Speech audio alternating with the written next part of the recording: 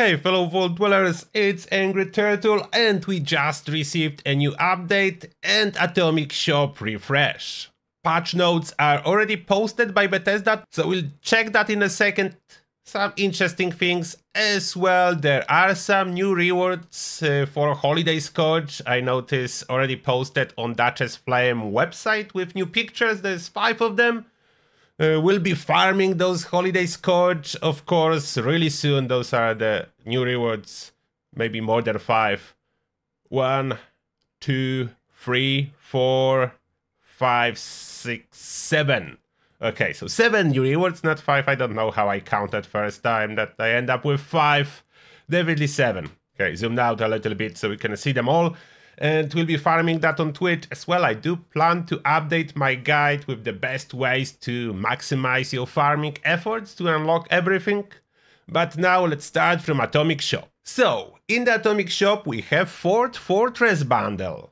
The new bundle with wooden structures includes Moonshine Brewing Workbench, Fort Fortress Kit, Hanging Lantern, Fort Fortress Partition, Fort Fortress Door, Fort Fortress Wall Walk, Fort Fortress Partition Wall Walk Ladder, okay, they want to break my tongue, and Fort Fortress Stairs. Made it somehow through it. Of course, the pictures are in absolutely random order. But that's the new brewing station. Okay, looks cool, the bundle. Do I really need it? I don't think so. I have already wooden structures on many kinds. Those are a little bit different, that's true, but do I really need them? I do not, so I will not be buying. But it's nice that we have it. Then, next will be camp resources, and that's from the last week, so we already checked that out. Then, we have greatest hits, and there is some new stuff. Army of One bundle. And those are new bundles for the older items and old season items, I think both. Yeah, old season, older stuff, it's all in here. The Signalman bundle, another new bundle with not so new items. So the new on the bundle doesn't mean the items themselves are new, just an indication the bundle is new. Then existing old stuff is discounted as well by 30% in here, including some nice skins and stuff. I remember using this Flyboy outfit a lot because the helmet was giving the very nice soft light. I'm not 100% sure if it still does that, but it wasn't giving a light from the Pip-Boy, but somehow from this helmet. It was a really cool feature. I don't know if it's still working. I will test it for you and let you know at the end of this video if the light still works like that, as I do have Flyboy outfit. Just didn't use it for a while. Then special. Black suit for free. Free scrap kit. Champ. 50% off, and that is photo mode pose, not emoji. Emojis are better. Photo mode pose is not so good. If you have followed first, 50% off destroyed trailer, 40% off abandoned mine bundle, exclusive for followed first users.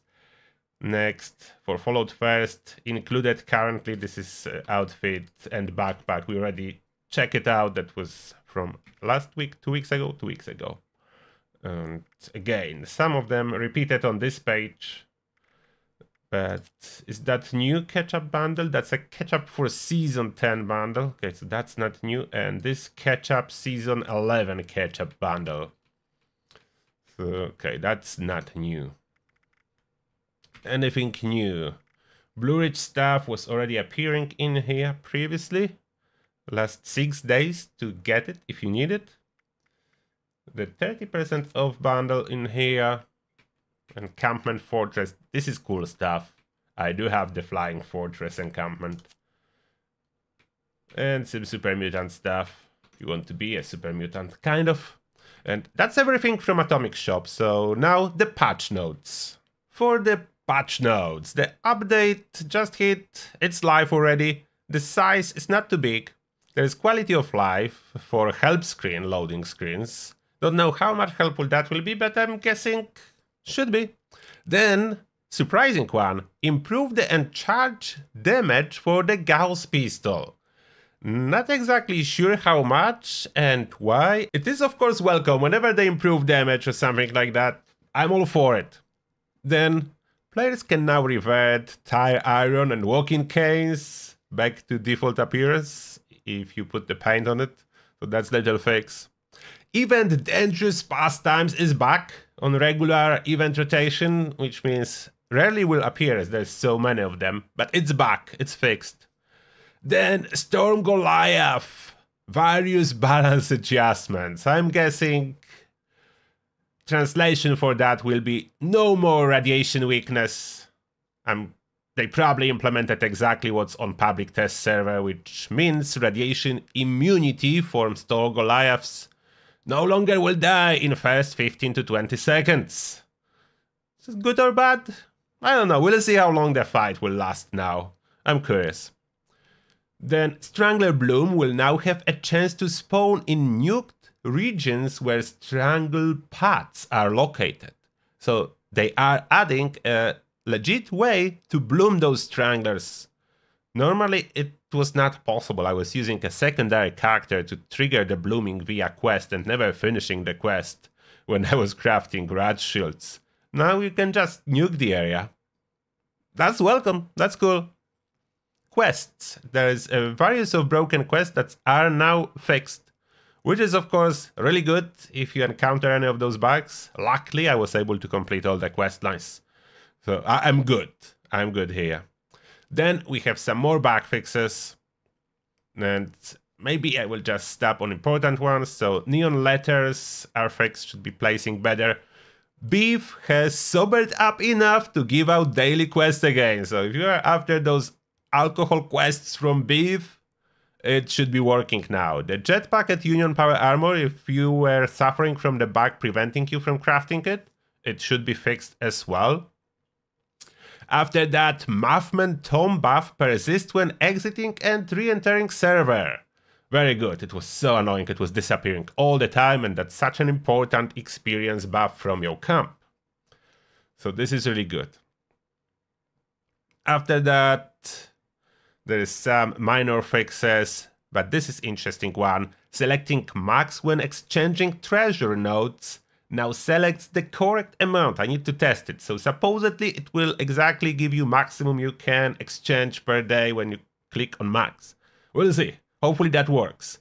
Nocturnal supposedly fixed to do proper amount of damage. I did not even realize it was broken. You just can tell this effect is not being used. I didn't knew something was broken with it, as I don't use it. I don't think anyone is. Are you using nocturnal prefix on your weapons? I don't know. I don't know anyone who does. And lastly, this bonus information, Flyboy helmet and outfit. Let's craft it and let's see if it still works like that. So outfit, Flyboy outfit. We already crafted the helmet part, Flyboy outfit. There it is. You only really need the head part for the light purposes, but you can have both if you want. Did I equip it? It just disappeared. Oh, I did equip it. Okay, so that's how it looks like. Now the point is, yeah, the light still comes from the head area, so it's still there. It's awesome. Okay, now what I mean by the best light, notice the details do not disappear when you are looting with that. In dark areas, when you shine this light in front of you, it do not blow out any details. This is the only light like that. I think some helmets maybe offer similar functionality, but most of the lights that you can have, it's either the Pip-Boy light that do shine too low and do not really work as a functional looting light, or it's too bright and you cannot see a thing. For comparison, okay, that's how you see with this light installed. For comparison, I will show you with my power armor how it will be different. So regular light or the Pip-Boy light, and why I like this particular one way more than any other options. It's just superior. I'm happy they didn't remove it. I really like this functionality, this hidden functionality.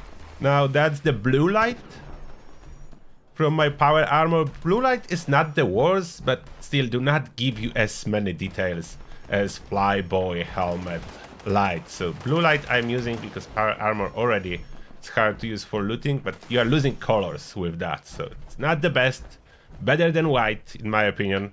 And lastly, if I would be using a regular Pip-Boy light, so that's what's happening, like it's shining a little bit too low and the surfaces remain very dark when underneath is bright. Then helmets, I don't have any at this moment, but they just offer too bright light overall. That's why Flyboy helmet is just so superior. The difference is insane. Okay, that's the side note. And now if you want to check out on holiday Schorched farming, we'll be live on Twitch, and later on I will try to upload a guide, a refreshed guide for this activity. And that being said, thank you all for watching and see you all in the next one.